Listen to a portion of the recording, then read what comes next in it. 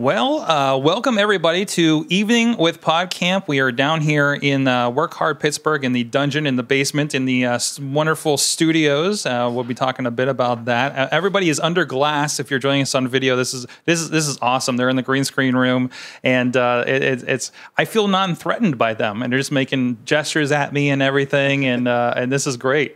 I feel more comfortable because we're behind microphones. I'm here with a fellow podcaster. Buzzy Torek of the Epicast network joins me. How you doing, Buzzy? Hey, how's everyone out there? Good. So this is like a conference. So I literally, the Epicast network is something I can't get away from. Can we put it that way? And it seems like every time I turn around, there's a new podcast that's popped up, and it's got your tag on it, and it's really awesome to see somebody growing in Pittsburgh. So I guess first of all, I want to get into what is Epicast as I guess a concept. So one night I went to a Lava Lounge open mic and started talking to the guy booking the comics, and I was here, built this space at a Work Hard Pittsburgh, I was a fan of podcasts, and we were looking to kind of start a podcast company. And this guy, Nick, who's my partner, he was booking comics at the time. So we started doing one at Lava Lounge and realized, hey, this is cool. Let's just make a network in Pittsburgh because we didn't know anyone was doing it at the time. Fast forward a few months, and we had like 3 shows to launch. The one that we were doing after the open mic kind of failed, and we started a couple shows, and I think all 3 of those shows are still here and popular. One's Ian Insect's show, one is Drinking Partners, and one was Lust and Loathing, and we cut that because it became a mess after a while. Was that the one? Was that the one with the strippers? Yep. We had a podcast at a strip club.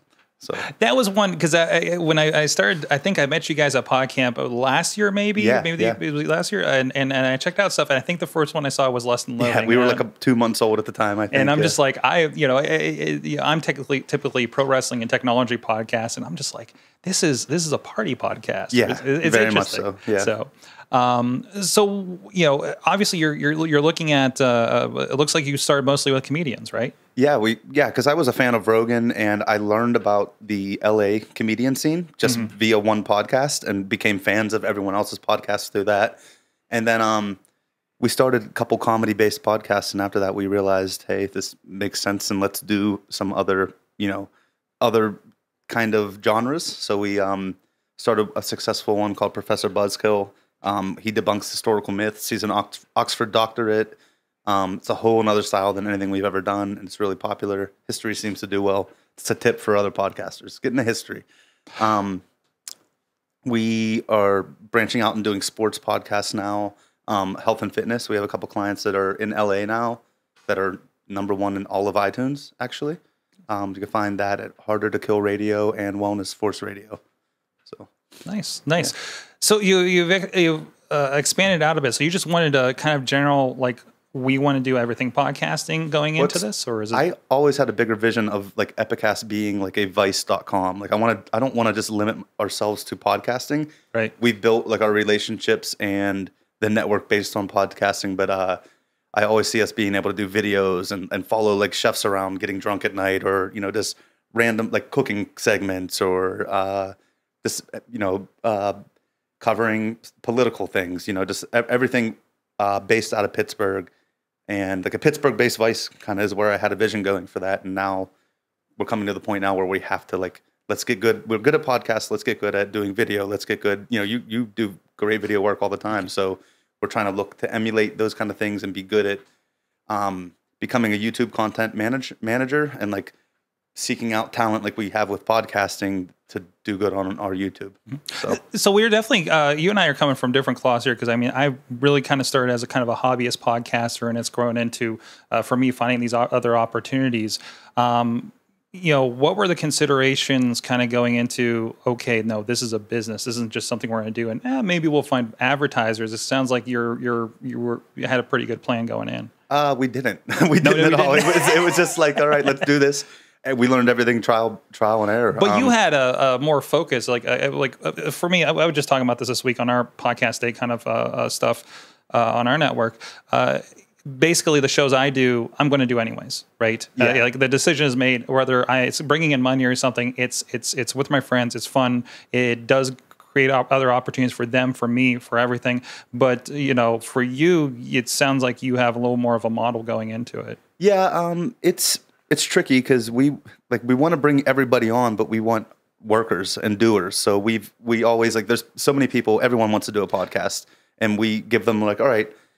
Go take your iPhone, set it on the table, and do 2 or 3 podcasts and see how it does. And our turnover for that, how many people have actually done that, has been 0. So, and that's the big thing. We need people that are going to be here, that are going to push it online, that are going to, and that's as much of a deciding factor as it is for the content, because you can have the best content in the world, and if no one's pushing it and working on it, it takes more than just the network to do that at the moment, at least.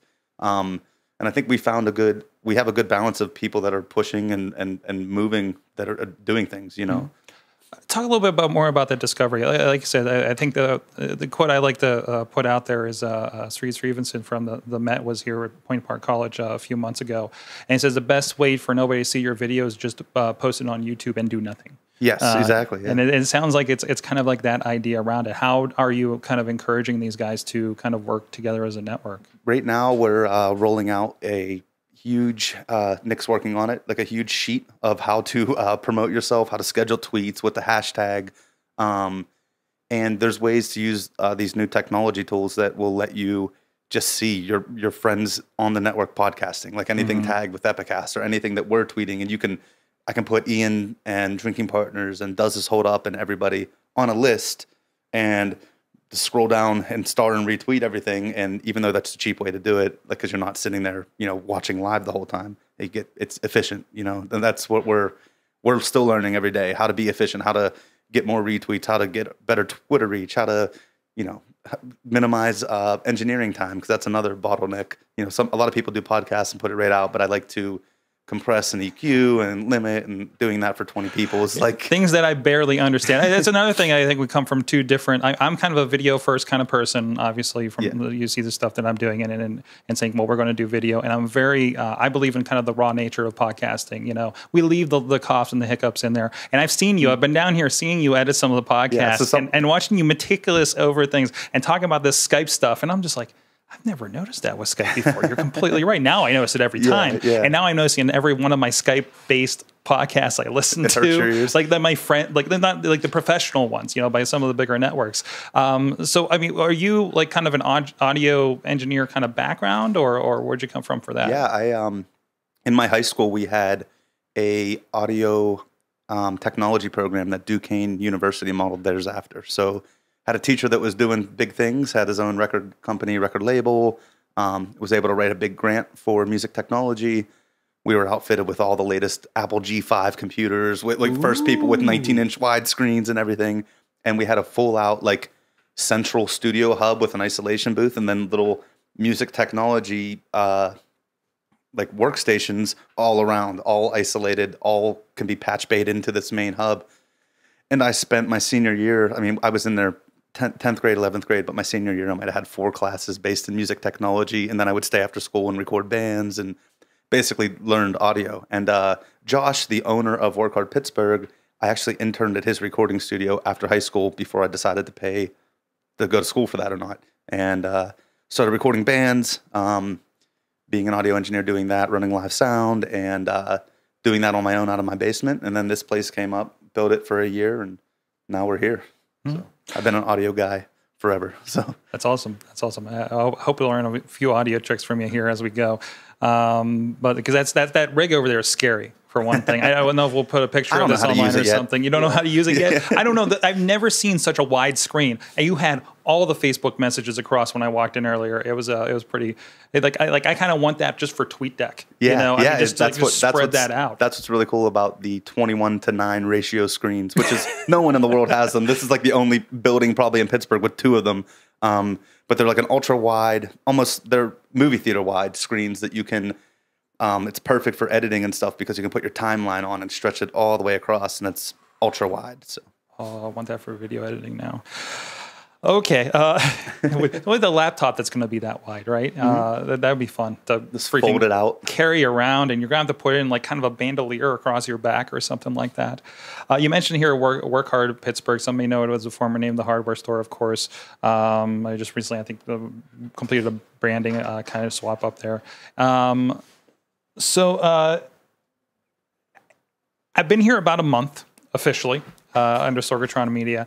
And it feels like everybody here has a podcast with you guys. I mean, I don't know if it just feels like it, but yeah, there kind of is now. So we have Professor Buzzkill, and right.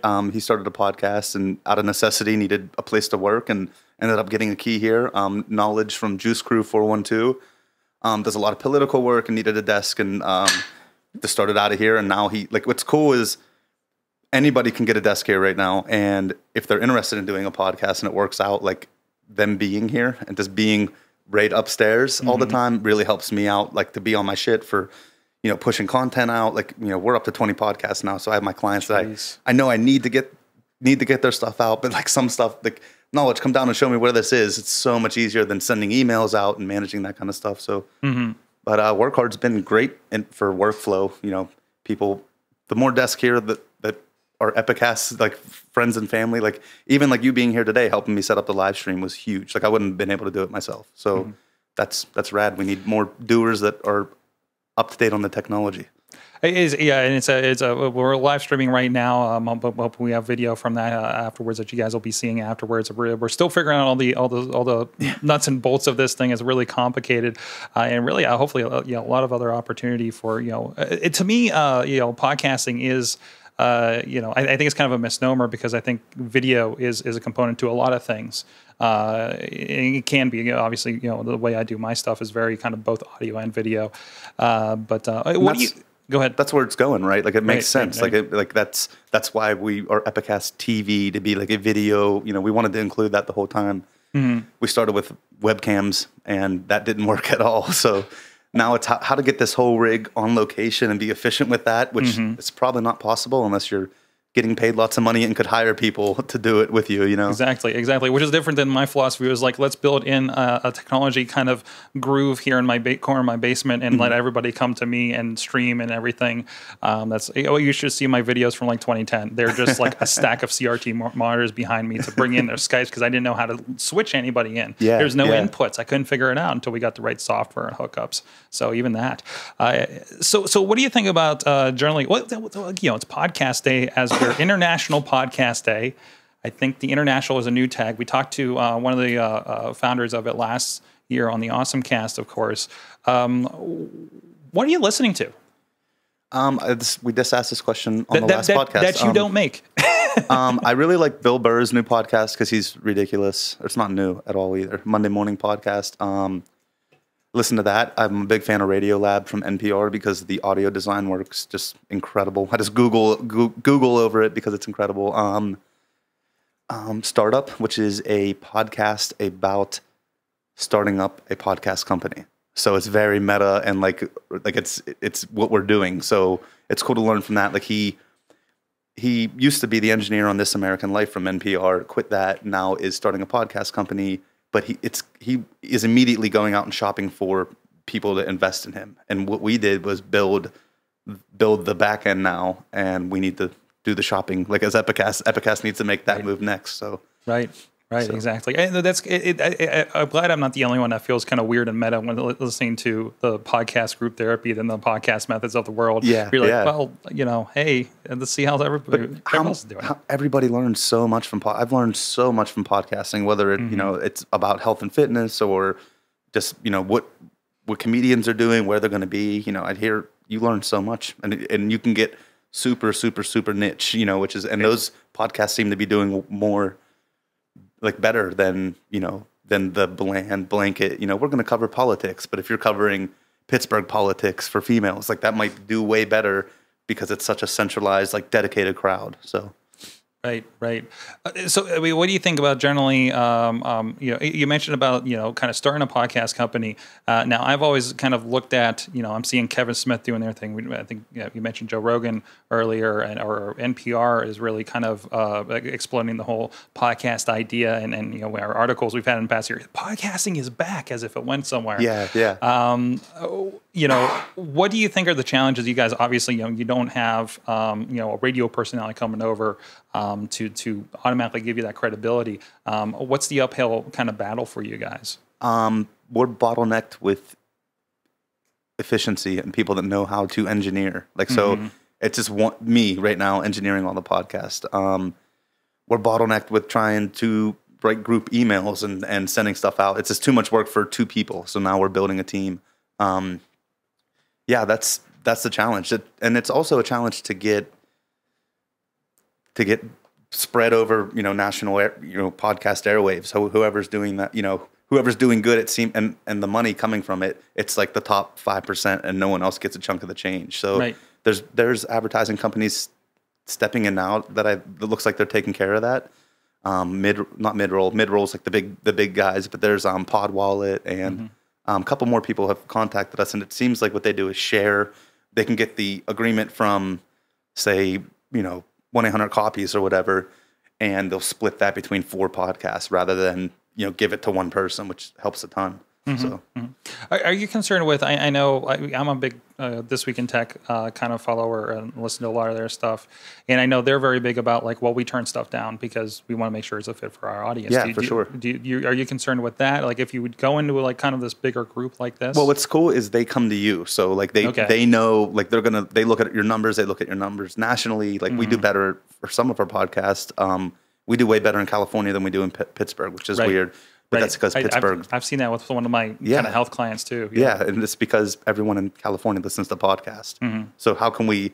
It's easy to throw it up, and the people that listen to podcasts will grab it. But how do we get people that aren't into the podcast word, or how do we convert listeners? And I think that's happening very slowly over the last 5 years. Is double. It's doubling up, but and with podcasts like Serial and even like Startup, it's becoming nationally.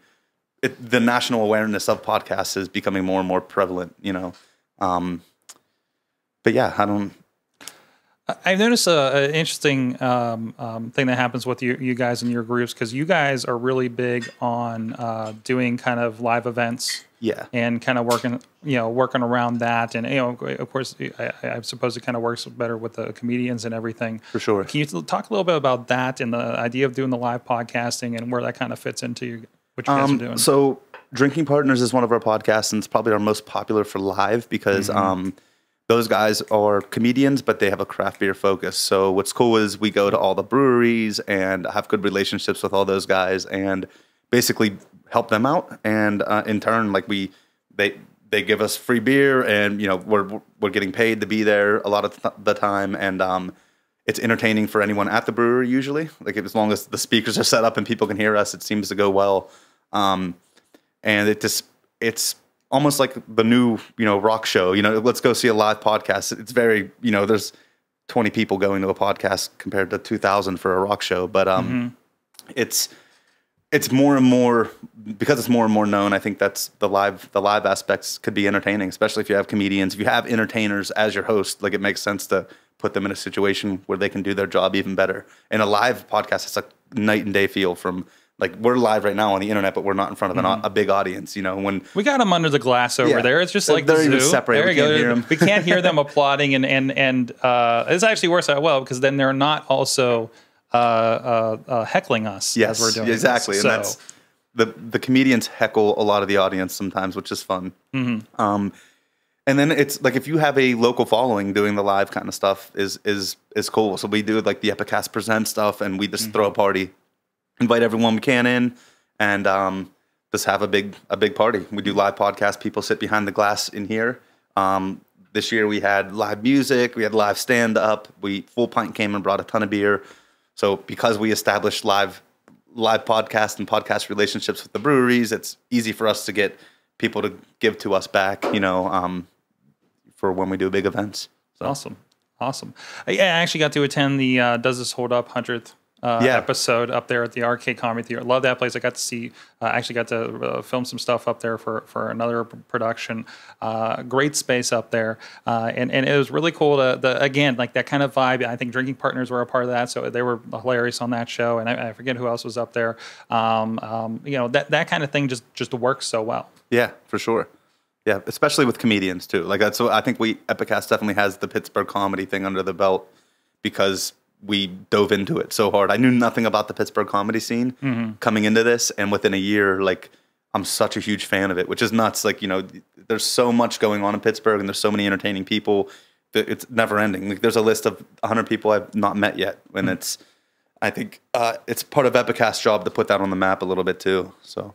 Definitely. It felt like for several years, I felt like I may have been one of the couple of people that we all like would have a drink at Podcamp each year together, and we felt like we're the other ones podcasting. Yeah. It's so awesome to see just a bunch of it happening, and of course Libsyn is here and everything. What do you think about what's out there kind of in the Pittsburgh area that's kind of been interesting? I mean, are you seeing that kind of growth outside of what you guys are doing in your network? Yeah, I'm sure there's a ton of stuff that I've not heard yet, because I'm busy, engineering every day. But there's, the Pittsburgh Podcast Network. I think there's a couple. Mike Wysocki is on with them. Jim Crenn does work with them. There's you guys who do a ton of content all the time, nonstop, which is awesome to see. And the video works cool. It's always great. Trying to think, there's like even within, I think there's like 3 other beer podcasts in Pittsburgh. Doug. Should I drink that.com, of course, for sure. Representing tonight. Yeah. There's so many people doing. There's ones on startups. There's ones on politics, and so Pittsburgh's a cool base to do creative stuff. Like with Google moving in, there's gonna be more and more people that are into this tech kind of deal, and there's gonna be more and more to cover. There is every day right now. We're finding out. So yeah, it seems like it's certainly between functions like Next Pittsburgh out there. It's like this tech sector kind of idea is it seems like it's for real here in Pittsburgh. For sure. Awesome. On that note, so I didn't think of this part out entirely. I'd love to, if anybody has any questions. So have you had any instances where, I know with doing live events and with drinking being involved, sometimes the conversations could get a little colorful. Have you had any problems with any of the venues? The shows that I've done at bars and other festivals, we've been pretty good with it, but every once in a while, there's always somebody in the crowd who throws a fit.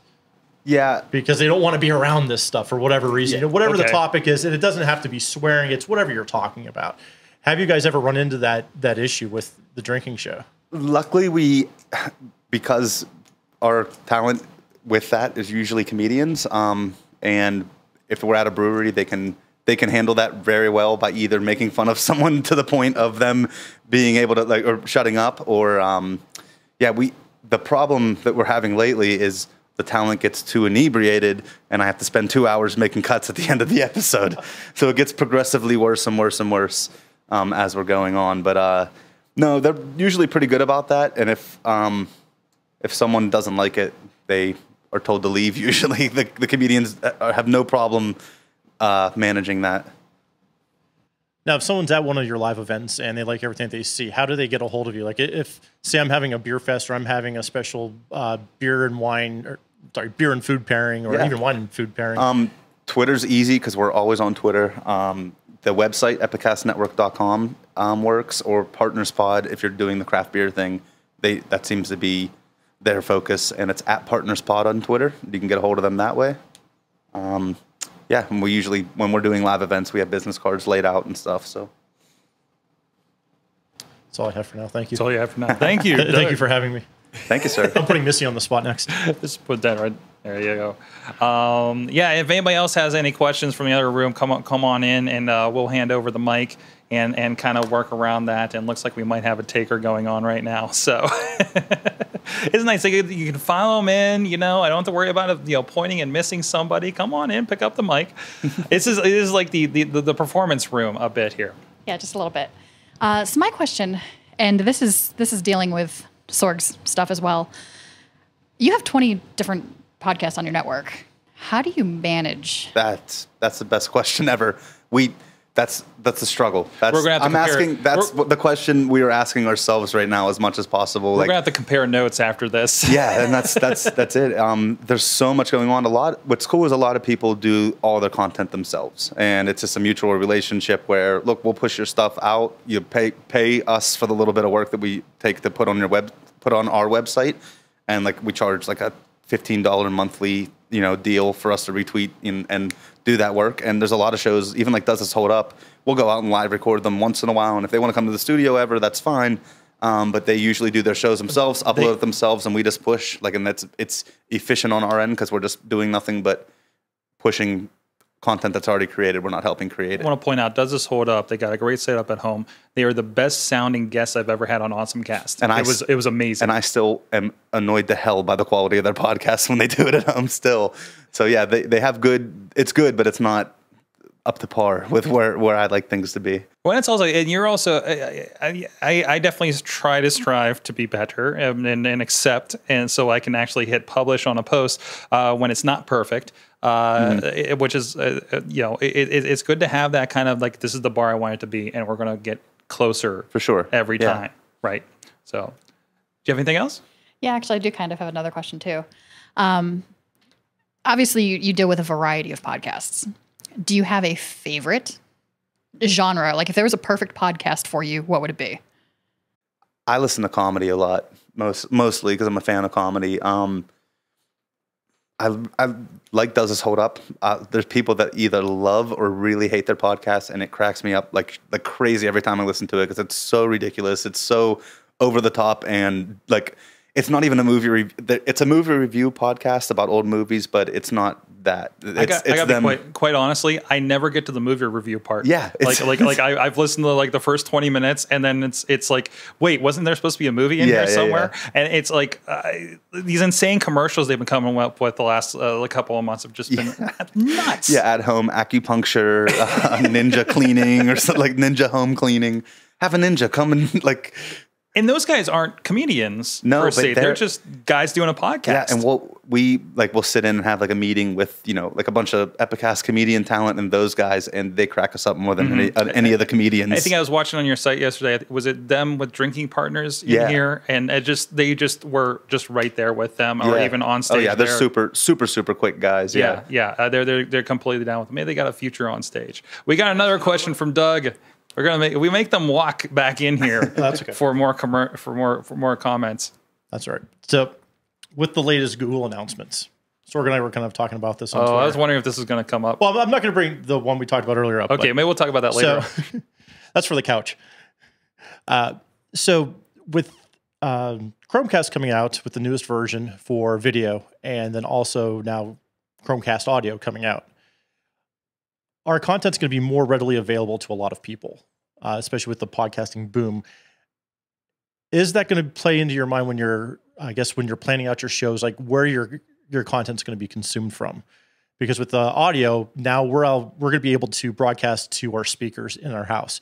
For the video, you're going to have a really better quality picture coming out of the new Google Chromecast, which I'm still trying to figure out the little dongle thing that little cord that hangs off the side of that. My kids are so going to break that, but that's something that's been in my mind is the way that the new technology that's coming out from Google. I mean, is that something you guys think about? Like, okay, now how are we going to be able to maximize our show? And I think podcasting isn't there yet. Like we don't know.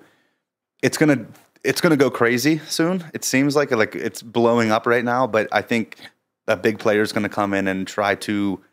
Whether it's Spotify is supporting podcasts, but only the big guys. They're not doing what iTunes and letting everyone have a fair shot. So who's to say there's not going to be an Instagram like Clamor right now, CLMR, which is like an audio version of Instagram. Like that might be the way everyone finds their podcast. 18-second audio. Yeah. We put our stuff through there just for discovery, if nothing else. Exactly. Yeah, and it's easy to get 50 plays off a little. Oh, yeah. And that might be a new wave that's gonna. Yeah, we look to be as adaptable as possible, and I don't think that